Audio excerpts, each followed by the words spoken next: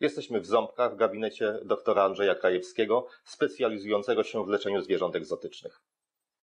Jak transportować chorą papugę?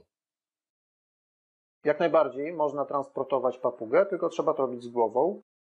Najlepiej zrobić to paradoksalnie, najmniejszym pudełku, do jakiego zmieści się papuga. Oczywiście tak, żeby miała wyprostowany ogon, ponieważ wtedy ona jest trochę zestresowana samą podróżą.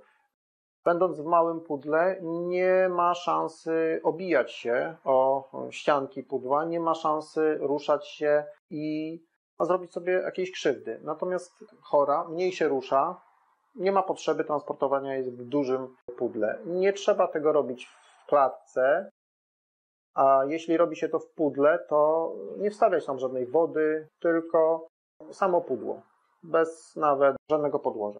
Nie powinno się papugi transportować w klatce, w tej, której ona mieszka, czy nawet w innej klatce mniejszej, ponieważ papuga jest zestresowana.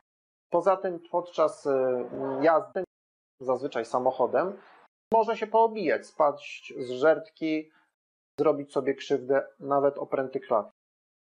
W związku z tym najlepszym transporterkiem jest albo dostosowane do tego pudło transportowe kupione w sklepie, albo karton z wyciętymi otworami na powietrze wentylacyjnymi.